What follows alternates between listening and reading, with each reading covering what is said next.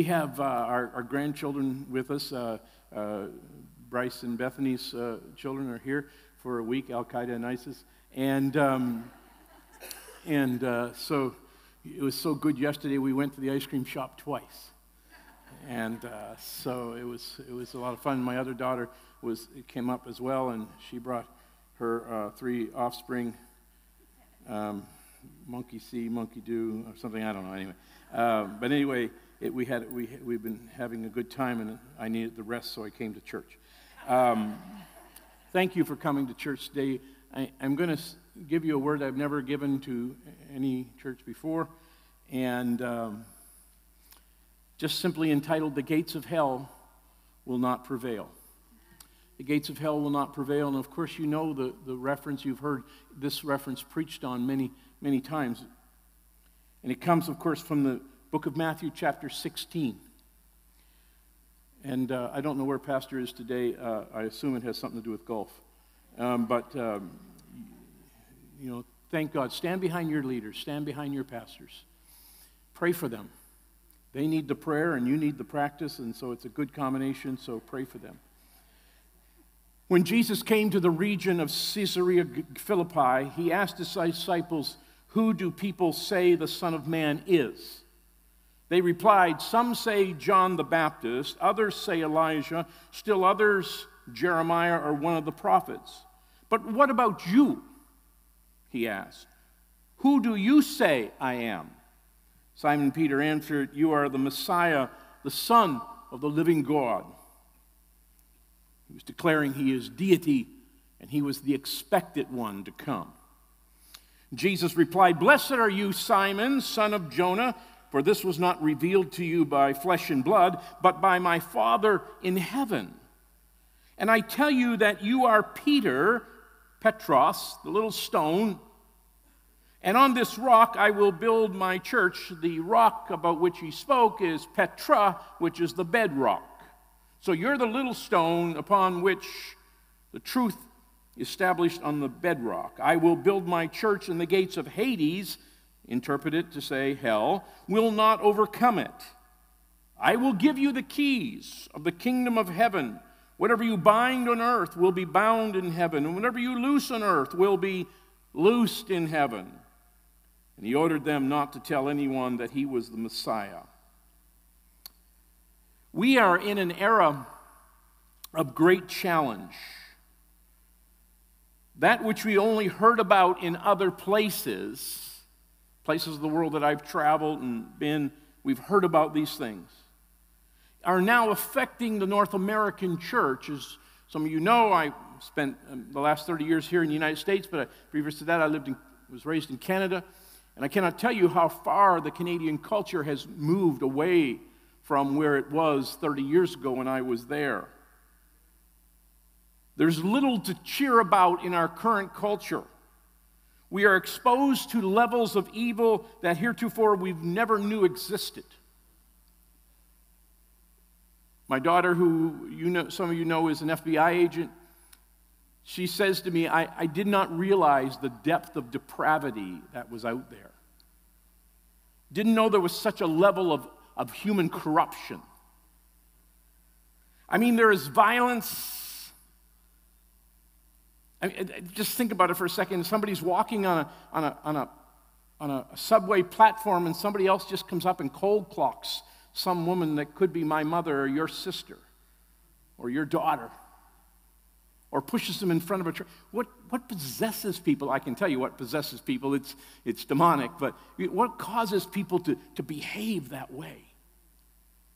There are addictions to all kinds of things, and of course we think of drugs and alcohol, but there's all kinds of addictions that are out there.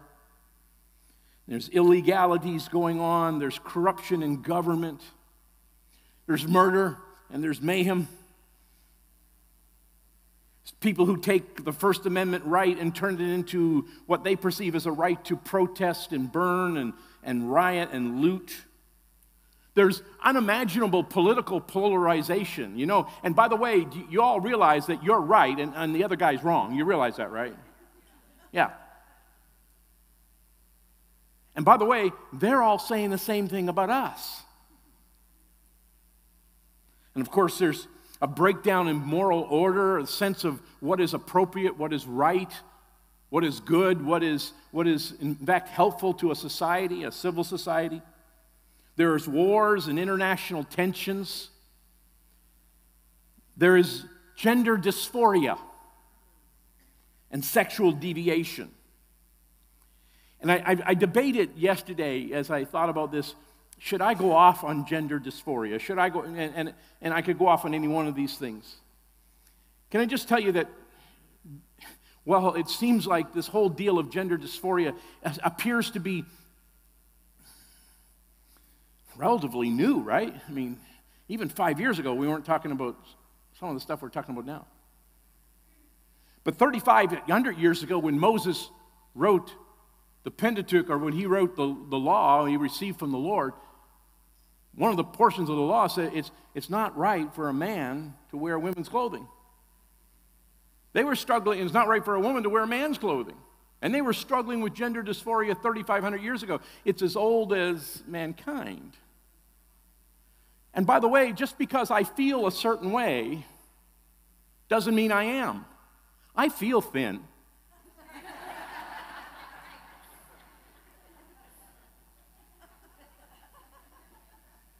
And it was really insensitive of you to laugh like that. I am going to have to work with a therapist now for probably months to get over this. I feel tall. I feel young.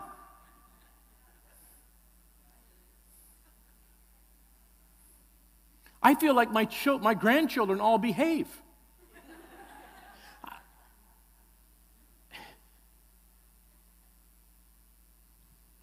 I could have felt, and my brothers tried to make me feel like I was adopted.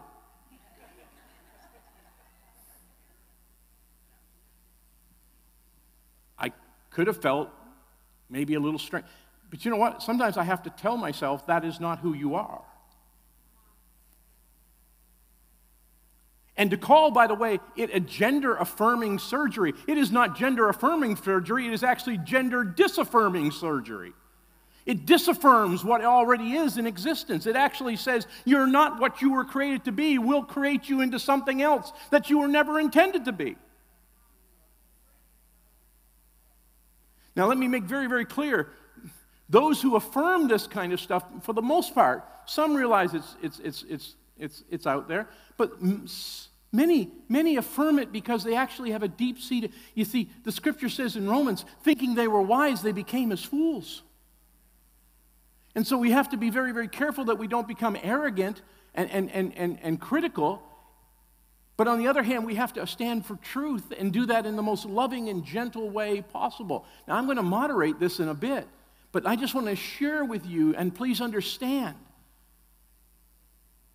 that in the image of God, He created them male and female. And He didn't give us 65 options. I feel so much better. Thank you for allowing me to vent. There's an anti-God, and this is a statement I wish I had time to spend a little more time on, but there's an anti-God hatred leading to a death cult. Every time you hate God, you begin what we call a death cult. What is abortion? What is euthanasia? You know that now in some places now they're allowing children to decide from under 12 years old in some countries. You think of the Netherlands, and they're allowing children to decide whether or not they want to continue to live based on a set of criteria that they may feel like, hey, my life is not worth living, therefore I can opt out. And it's euthanasia. So an anti-God hatred leading to a death cult that is leading to an anti-humanity orientation. Do you realize that some of the things that we're now embracing are self-destructive? We are actually eating ourselves alive. A total lack of awareness and acquiescence to the will of a sovereign God who claims rightful ownership of the world and all the people in it. Do you know there is a sovereign God who claims rightful ownership of my life? The reason you serve the Lord, the reason I serve the Lord, yes, there are benefits, and yes, we're going to heaven, and yes, I'm not going somewhere else later on. I'm going to spend my eternity in the presence of Jesus. Yes, that's all true, but ultimately the number one reason you serve Jesus Christ is because Jesus Christ alone is worthy to be served, and He is the one alone to whom I owe my life and my allegiance. That's why I serve Jesus. It's not for what I'm going to get. It's because of who He is. And of course, to put it succinctly, the world is not for us. It's not for you. They're not backing you. The media, by the way, is not for you and your family. I don't know if you've noticed that. Even your so-called conservative media. I've watched how they have morphed and began to accept things they wouldn't have accepted 15 years ago, but now they morphed since the Soji decision. Remember the Soji sexual orientation, gender identification decision made by the Supreme Court. You understand that the media morphed and changed, even conservative media did. Our education system appears to be antithetic to God's word and will and to biblical order. There's a systemic bias against all that is holy and God-honoring. That which is good is called evil, and that which is evil is now called good. Do you realize that you are the ones that we're afraid of now because you have standards and you have belief systems that are totally contrary to the standards of the culture? And we have to be careful with you. Now, I was careful with some of you to begin with, but now we have to be really careful with you. Hollywood and entertainment and the entertainment industry is not on your side. Listen to me, parents, and listen to me, grandparents. Hollywood and the entertainment industry is not on your side. They're not there to lead your kids closer to Jesus. They're not there to try to create a sense in which there's a sovereign God in their life. Listen to me and understand this. Some of your kids know more about Elsa and know more about Frozen and all that other stuff than they know about Jesus Christ. It's time to turn off the tablets, turn off the TV, and it's time to bring them into the presence of the Lord and teach them God's holy word and believe God that He will change their orientation. Stop babysitting your kids in front of a device and bring them into the presence of a living God.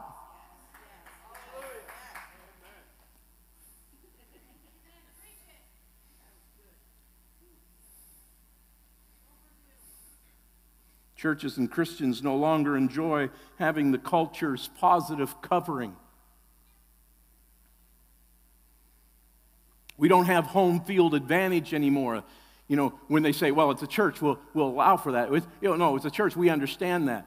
I actually recall a day, even since I've been in the United States, where the teachers did not give homework in the South on a Wednesday evening. Why is not? Because it was assumed that kids were going to be at youth group that night.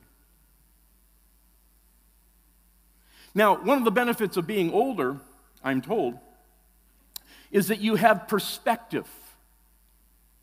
I remember the things that many are saying today about the condition of the world when I was young. So you know, I grew up in the days of the hippies. I was not one, because I bathed. But I remember those days. And I remember people wringing their hands saying, wow, has the world ever messed up? And by the way, they could have made a list like I just made and talked about how we were kind of all going to hell in a handbasket back then too. Remember that?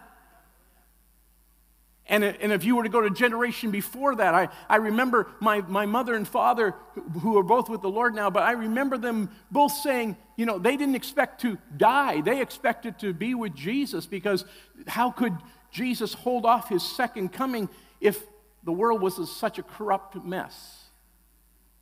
These things were being said as well at the time of the Azusa Street Revival, 1906 to 1909. And you can read about them in what's called the Apostolic Faith Papers that came out of the revival.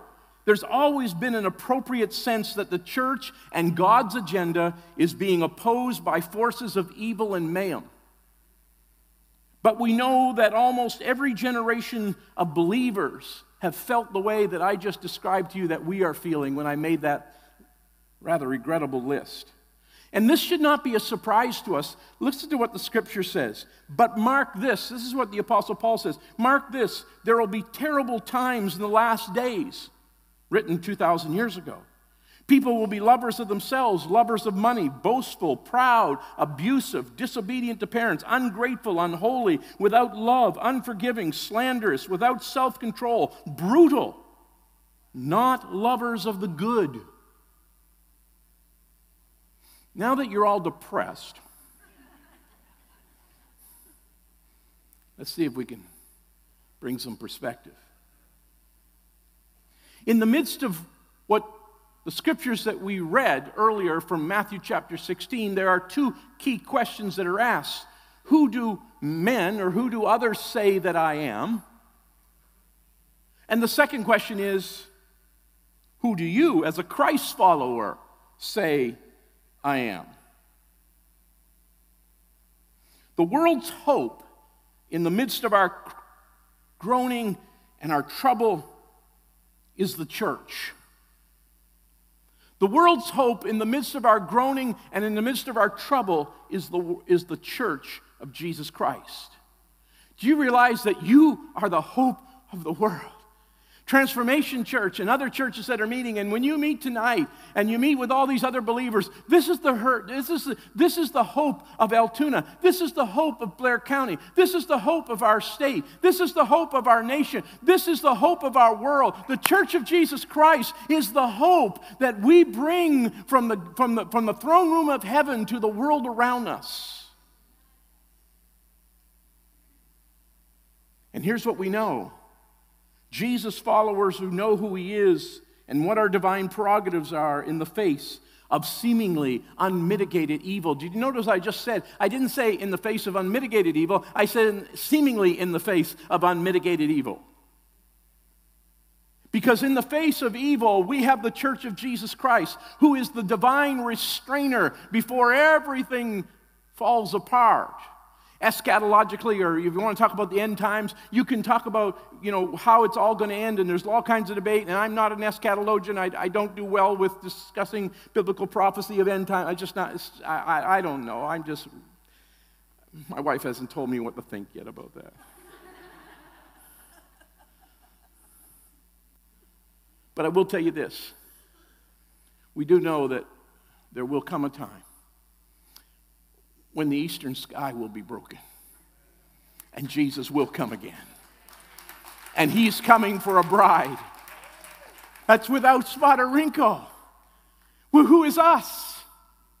But in the meantime, we're the restraining force in the world against unmitigated evil. We stand for righteousness. We stand for justice. We stand for peace. We stand for wholeness. We stand for deliverance. We stand for salvation. We stand for healing of the body. We stand for the touch of God. We stand for God with us, Emmanuel, dwelling among us. We stand for that. That's who we are. We are the Church of Jesus Christ, and we are the hope of the world. We're the hope of the world. But in order to understand the what and the why of this story, you have to understand to whom Jesus was speaking and when and where. Who? The scripture says he asked his disciples. He was not speaking to the crowd at this point. He was speaking to very few. Some debate whether it was the disciples in a grand scheme, like maybe several hundred, or whether he was just speaking to the 12. It is likely he was just speaking to the 12. But to those who were destined, he wasn't speaking to the crowd, he was speaking to those destined to be loyal and effective, his disciples, to whom he was entrusting his legacy and the holy potency of his message. Listen to that, the holy potency of his message. They belonged to him, these disciples, and to them he entrusted the secrets and the keys to the direction of the remainder of his life and the future of the world when he would be absent from them physically. But he said, I'm going to send the Comforter who's going to come, and he's going to make my presence real, and it's going to be an impermeable presence of God everywhere all the time because Holy Spirit has come. Well, when?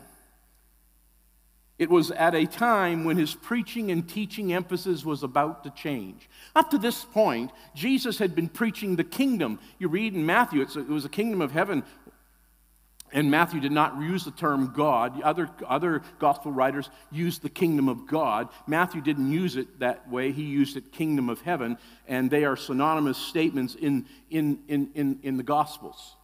So Matthew preached the kingdom of heaven / God, and he preached it, and he told us all about it, and he just constantly emphasized by Jesus, the kingdom of heaven, kingdom of God. But then the scripture says that Jesus actually changed his preaching emphasis at this point.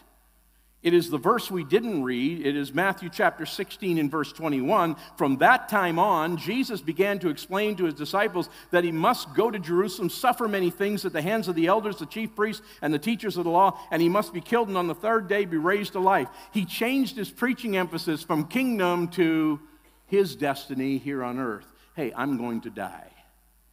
I'm going to give my life a ransom for many. He changes his preaching emphasis. So we have the who. It was to the disciples, not the World Health Organization or the rock band to which some of you were allied in your youth. We have the when. It was at this point when he was going to change his preaching emphasis to talk about the cross. But what about the where? The scripture says he spoke to those in Caesarea Philippi. Caesarea, obviously named after Caesar. Philippi was a local leader, and he named it after himself, but put Caesar's name in front. But this particular locality had a long history of changed names, but it was the same locality. And Jesus was illustrative in his activities. He used his activities not just happenstancely, but he brought his activities to a point so that he could bring further understanding to those. So he chose Caesarea. He chose that city. He chose that city because he wanted to illustrate something that would be powerful, that would powerfully impact those disciples. He wanted to give them a divine principle, a sacred fact, a supernatural possibility. To say that they were in this city is to say that they were in one of the worst places possible. It was a place that the religious never went because of its evil associations. In Old Testament time, Caesarea Philippi, then known as Banias, sat at the base of Mount Hermon. Early Canaanites worshiped Baal at Banias, and prisoners were thrown into, quote unquote, the gates of hell. So what was going on is that it had a huge cave, and the mouth of the cave in that city spewed out water because there were 7 very, very virulent and effective well springs that came out of that cave. And they were amazing. They were almost like geysers, and they came out in full force. And so out of the mouth of that cave came this river of water. Now, if you were to go there today, you wouldn't see that because, number one, there's been earthquakes, and number two, they need the water, and they've redirected it. But back then, it came gushing out of that cave and made such a tumultuous, water activity that they could never, ever get down to the bottom of it because it was so, you couldn't swim down, you couldn't go down. So they saw it as something that was bottomless. So they saw it as woebegone and almost evil. And so the water's gushing out, it is thrashing and it's gyrating, and so what they would do is they'd offer sacrifices to Baal and other gods, and in particular goats, and once they were done, they'd throw them into this water. Well, what would happen is the water would splash back and forth against the waves or against the walls that contained that water, and those beasts that had just been sacrificed would be mashed up and broken up, and they'd just become basically minced up in that water. Well, they actually used it as well as a place where they would judge people who were accused of crimes. And they would say, well, we're not really sure you're guilty of the crime, but we'll test you and see. We'll throw you into this water that was gushing out from this cave, fed by 7 springs of water. And if you survive, I guess you're not guilty. It's a kind of a bizarre sense. It wasn't, well, no one ever survived. And their bodies were just mashed up into little pieces as they were beat against the sides of the walls as they come out of that tumultuous cave. Those were the gates of hell. And the people in the neighborhood referred to it as the gates of hell. It was called the gates of hell. Fast moving, it propelled the bodies over the rocks, and the death was guaranteed. The water was filled with human and animal corpses. What a frightening sight. To the ancient Greeks who settled in the area of the cave at Caesarea Philippi was the gate to the underworld. There were fertility gods dwelt in the winter and then returned to the earth each spring. The people who believed the cave held the very doorway into the abyss, into Hades and hell itself. That's the where. And Jesus brings his disciples there to talk to them about some spiritual and scriptural principles that would guide them in their ministry, and it should have an effect on us today. So what is the what and what is the why? We have the who, it is the disciples. We have the when. It's at the time his preaching emphasis began to emphasize the cross. Now we have the where. It is in the gates of hell, which they called literally the gates of hell. Jesus brings them to this demonic location and begins to illustrate to them that the gates of hell, which are so woebegone, which are so powerful, which are so overwhelming, which are so horrendous, the gates of hell, which are to be feared, and people are running from the gates of hell. Whatever you do, don't go near the gates of hell. That's the place where Jesus brought his disciples and then tells them they have power to deal with the gates of hell. They have power to destroy and come against the gates of hell. In response to the second question, but what about you, he asked, who do you say I am? Now, let me just say this. The world has a distorted view of Jesus. They saw Jesus as possibly Jeremiah or Elijah coming back, and within their culture that seemed reasonable, but it wasn't who Jesus was.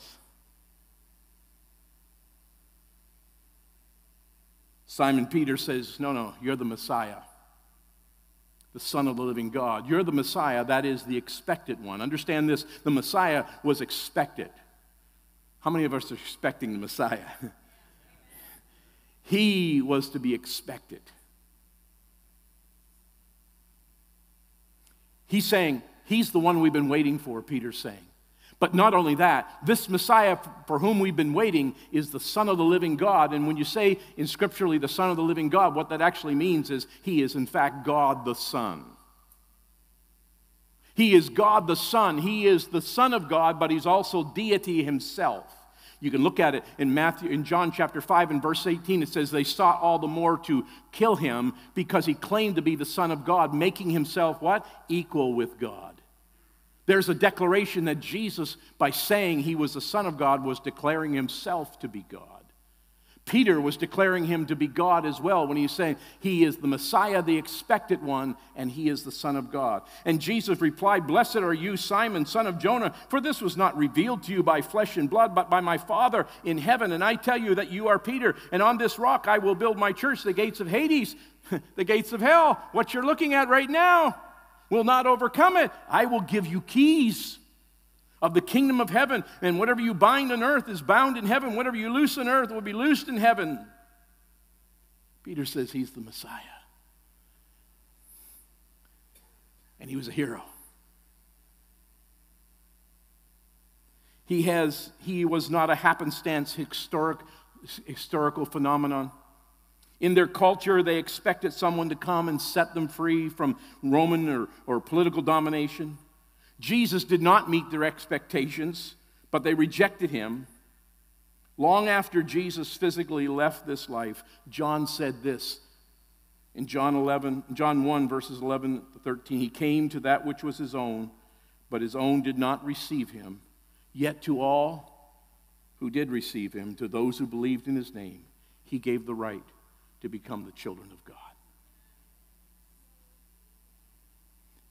He was rejected.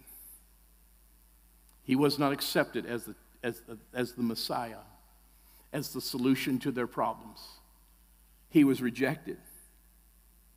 His own did not receive him. Yet, to all who do receive him. To them he gives the right, the power, the authority to become the children of the Most High God. It's one of the first verses of Scripture I learned as a child. Mr. Wilson was my Sunday school teacher. And after I graduated from the class, the Lord in mercy took Brother Wilson to himself as a reward for having me in his class. Jesus says this came to Peter by what? By divine revelation. Blessed are you, Simon, son of Jonah, for this was not revealed to you by whom? Flesh and blood. No, it was revealed by my Father. Where? In heaven. There was a divine revelation of this. You wouldn't have been able to get this on your own. You're a little slow on the draw, Peter. This came from heaven. Can I submit to you that all of your social media posts, all of your political meanderings, all of your discussions on this and that and transgenderism, whatever it is you want to talk about, being woke and all of that will never ever draw somebody to Jesus. What will draw somebody to Jesus is when they have a divine revelation of the person of Jesus Christ. We cannot do without the supernatural now, friends. This is more than just us having social relationships and we kind of give people some information. This is not information now. It is a revelation of the person of Jesus Christ. And when people have a revelation, it changes them for time and for eternity. We need divine revelation. We need Jesus to come. Holy Spirit, come. Holy Spirit, reveal yourself. Holy Spirit, show my children, show my grandchildren. Holy Spirit, invade them with a sense of the divine in Jesus' name. Understand that this is not optional. I remember one time I was on a plane and there was this guy sitting beside me. And so I started to tell him about Jesus. And he nodded. And then I took out a tract and I went through the tract with him. And he read the scriptures. You always get the people to read the scriptures because you want them to have the experience of the Word. And he read the scriptures in the tract, and I read the text, and he read scriptures, and I read the text. And then it came to the end, and it said, would you like to give your life to Jesus? And I said, would you like to give your life to Jesus? He said, yes. And so then we prayed, and we gave our life to Jesus, and he got off that plane as unsaved as he got on. You say, how do you know that? He didn't have any revelation. I was transferring information. There was nothing there. I'd like to be able to tell you, listen, he got off that plane, became an evangelist, and will be here next week. Believers, understand that we no longer have home field advantage. People do not culturally believe in Jesus. Divine revelation is absolutely necessary. The age of the supernatural is not past. It is a requisite for today. This is not the time to rest on hoping to convince people about Jesus. It's time to face such an evil of our time that we believe God for supernatural revelation and his rightful claim on their lives. And then what does Jesus say? After he has this he affirms that it's a revelation that he now understands. He says, you are Peter, and on this rock, you are Peter, the little rock, the Petros. On this rock, the Petra, the bedrock of the truth of what you're saying, upon the bedrock of the truth, that's where the church will be built. Jesus is still doing stuff through little stones. When they build those stones on bedrock truths. And Jesus says, I will build my church. Church is only mentioned twice in the Gospels. Ecclesia, the Greek word, originally meant a group of called out legislators, an assembly, a group of called out. That's why we call this church is affiliated with what? The Assemblies of God. We use that term. And lots of churches still use the idea that they're an assembly. That is a scriptural thing. And so here we have the church being described as an assembly, only mentioned twice here and then in chapter 18. It is his work through us. He says, I will build my church. It is his church. He's building it. Secondly, it will be built. It is not a punctiliar event, but it is a building process. It's going to take time. If I say I'm going to build something, I'm not going to snap my fingers and it's going to happen. I'm going to rather go through a process. How many know the church is not yet fully built? We're still building it. Jesus is still building it. It's his church. It's not ours. But he's building a group of people who will serve as legislators. You ever dreamed about being in government? You ever say to yourself, oh boy, if I was in Washington, I'll tell you what, if I was in Harrisburg, I'll tell you, if I was at the government center here in Blair County, I'll tell you, I'd straighten no son of a motherless goat. I'd tell you, some of you were worried, I know you were. And some of you go, what do you say? Don't sleep. I'm a little slow for a while, but then once in a while I say something right off the wall. Okay, maybe not once in a while. But you know what? The scripture says you are a legislator. You get to impose the will of our king. Not through human means, but the weapons of our warfare are not carnal, but they're mighty through God to the pulling down of strongholds. You have the ability to pull strongholds down in Jesus' name. In Jesus' name. So here's what he says. The gates of hell will what? Not overcome it. In the most debauched environment, he is determined to build something that will last for time and eternity. In the most evil of circumstances, think about whatever it is you're facing.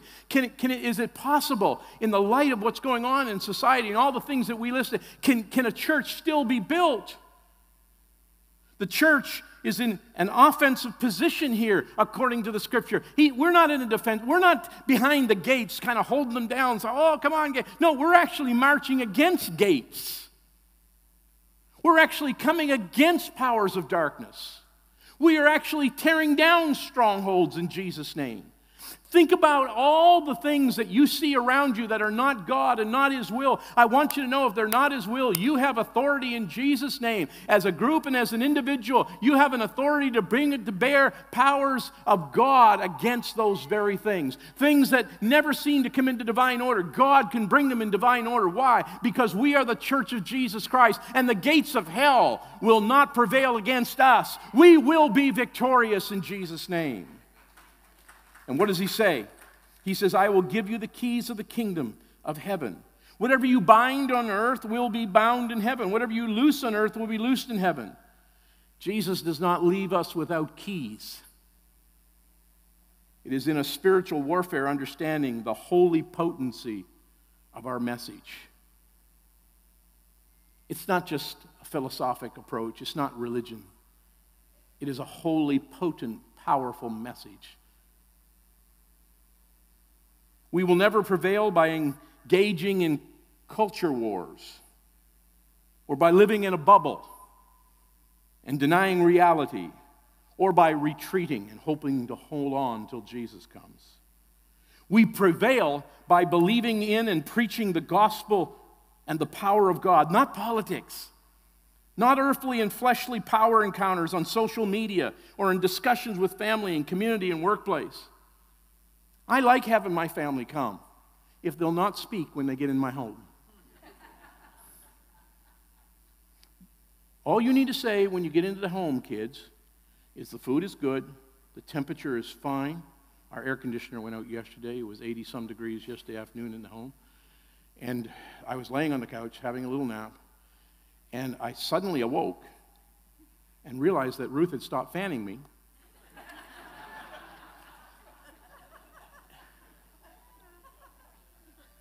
And so we had to have a little discussion, obviously, about that. But you know what? You can have you can win all kinds of arguments politically or socially and never draw people closer to Jesus. All we've done is win an argument. I want people to have a divine revelation of the person of Jesus Christ. And so, Paul says this, I am not ashamed of the gospel because it is the what? Power of God that brings salvation. It's not the argument of God that brings salvation. It's not the persuasion of God that brings salvation. It is the power of God that brings salvation to everyone who believes. So here's the question. What are your gates of hell? Where is evil so prevalent in your life that you desire to run from it or pretend it does not exist? Or alternatively, you are so discouraged by the evil that you wonder if it'll ever change in favor of God's will.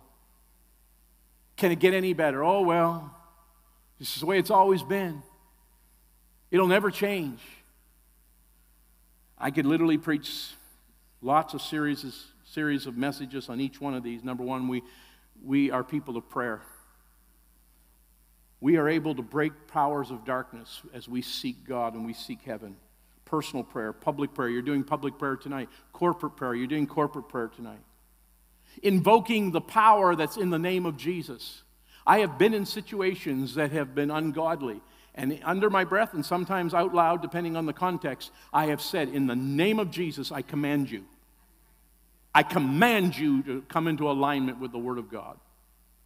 I had a dream one time, not due to too much pizza.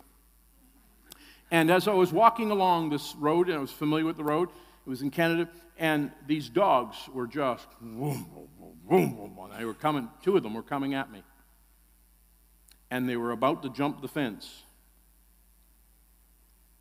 And they had the appearance of some of my in-laws. And so they were coming at me. And I remember in my dream, I said, in the name of Jesus, I command you to stop. This is what was happening in my dream. And they stopped and just kind of withered away and went on their way. A couple of weeks later, I was walking on that very road. Those very dogs I saw in my dream were coming.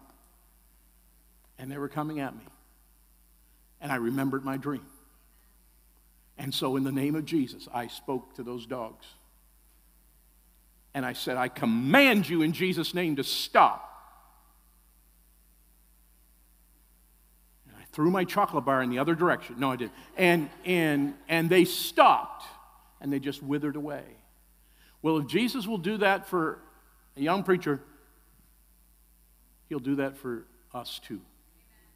He'll do that in that situation. Sometimes it's not appropriate to do it out loud. Sometimes it's appropriate to go in a place by yourself and just, proclaim it. Sometimes it's just appropriate to do it under your breath. You have to discern that. But I want you to know there's power in the name of Jesus. Next, there's the preaching of the cross. Not a political agenda, but we invoke the power of the blood of Jesus. Do you realize the cross is the most powerful message ever heard in all of human history?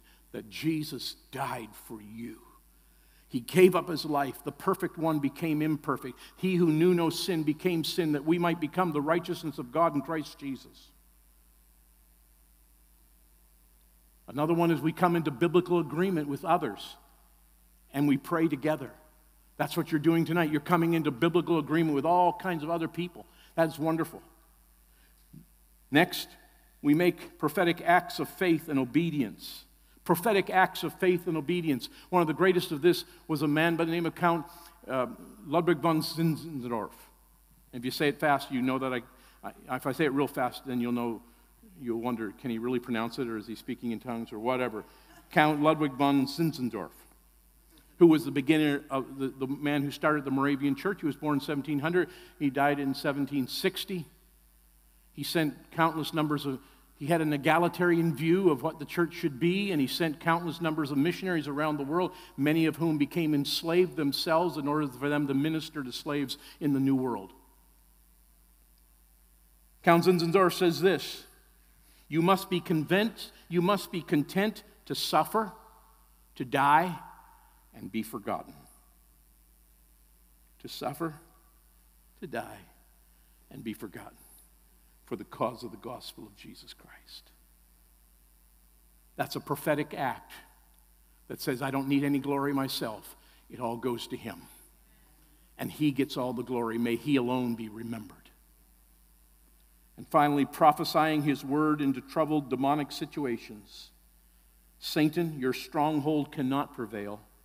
My family, my workplace, my city, my marriage, my children, my grandchildren, my health, whatever it is, for God's word says that the gates of hell will never prevail against a church that's victorious.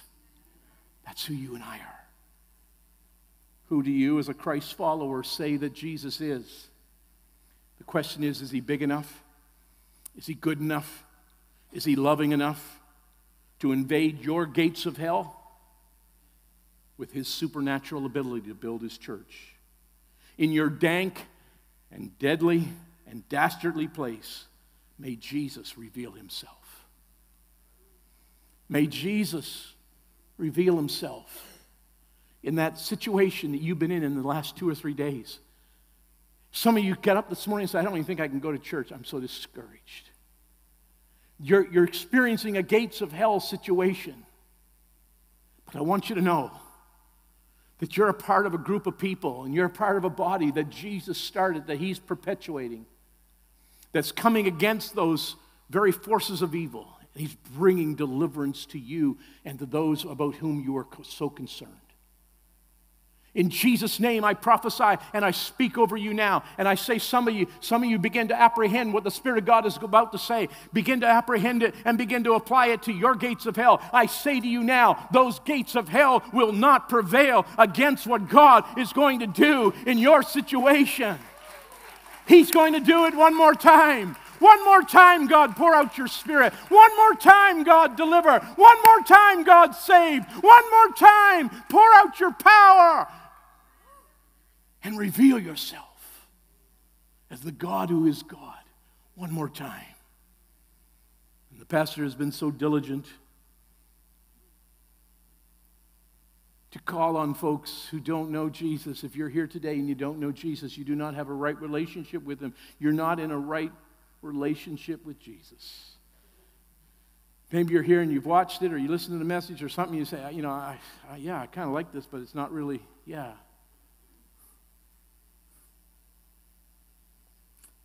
I don't feel like I'm really a part. Well, it's time for you to join and become a part. And we don't join by signing a card. We don't join by going through a class. We join by getting to know a person. His name is Jesus. The Bible says the heaven is a free gift. You can't earn heaven and you can't deserve heaven. The Bible also says that man is a sinner. He can't save himself. I'm absolutely dastardly evil and I can't save myself. That's where God comes in. He loves me and yet he hates sin. He hates sin and yet he loves me. So how does he reconcile those two together? He reconciles them through Jesus Christ. The scripture says, as I've already quoted, he who knew no sin became sin, that I might become the right. So what I did is I took all my sin and gave it to Jesus, and there was a lot. It was so much. He took all my sin and he gave me all of his righteousness. We made the great trade. So what do? I place my faith in not in what I've done, but in what he's done. And I say, Jesus, what you've done for me is enough. I give you my life. I give you my life. If that's you today, I'm going to ask you to consider making Jesus Lord of your life. For the rest of us, I'm going to ask you to not consider this as just a teaching and, wasn't that sweet? And he went a little long and sure glad his wife wasn't here. I'm asking you to take this as a practical lesson in dealing with your own gates of hell. You do not have to tolerate what you're facing. You need to come against it in the power of the gospel of Jesus Christ. And the gates of hell will not prevail against you. In Jesus' name. Let's stand all over this house.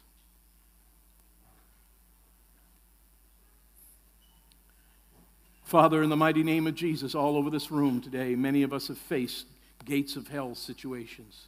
Situations that are overwhelming, situations that we could never have envisioned that we would be in, but we are, or maybe in a workplace, or maybe even in the greater culture over which we feel like we have no ability to influence. I say in Jesus' powerful name, raise up believers in this house who will say we're part of a body, that we're not going to just coexist with evil, not going to just throw up our hands in discouragement. We are going to come against the gates of hell. We're going to come against the gates of hell that are chewing up people, that are bashing up against the walls like was taking place in Caesarea Philippi. In the name of Jesus Christ, I pray, raise up some warriors in this house.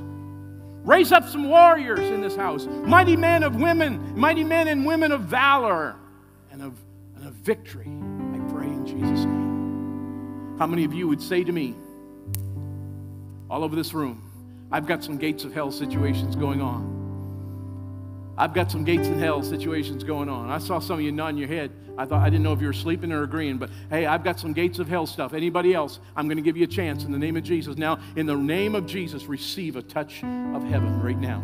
Come on, receive the touch of heaven. Receive the touch of heaven. And you will receive power when Holy Ghost comes upon you, and you will prevail against the gates of hell. But we ask for those of you who do not know Jesus as your Lord and Savior, if you'd like to know him today, this is your chance. How many would kind of raise your hand and wave it back and forth for me so I can see you, so we can have somebody come and pray with you? Hey, I don't know Jesus, but I want to know him today. I'm not in right relationship with God, but I know I'm going to make him my Savior and Lord today. Anybody here like that? Anybody here? I'm looking on my right, your left, and now I'm scanning. I see that hand way back there. Thank you for waving that hand. And there's another one back there, and I think my friends are going to see that, and they're going to move to them. Right there, you can see some hands. Can you see them, brother? They're over here. Wave your hand back and forth so they can see you. Thank you. They're going to pray with you. We give God glory. Anybody else? One more time, I'm going to search. Go back and forth. It's your chance. Amen. So how many say there's victory in Jesus? How many say there's victory in Jesus? Come on, I have victory in Jesus. We're going to believe, God, that you'll have victory. Your gates of hell are coming down in Jesus' name. There's salvation, there's deliverance, there's freedom. It's coming down in the name of Jesus. This is your chance. Amen.